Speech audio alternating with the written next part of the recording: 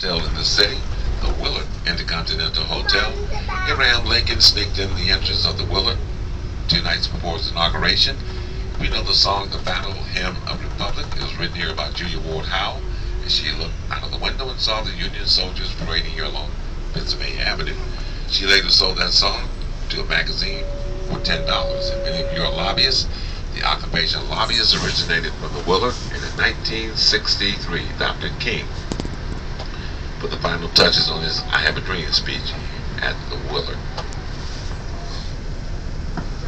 Behind those trees, there's another big building. That's the third oldest government office building in D.C., the Department of the Treasury, 1868. And of course, that's where the Secretary of the U.S. Treasury office can be found. All right, folks, driving straight ahead. Well, we did that this afternoon.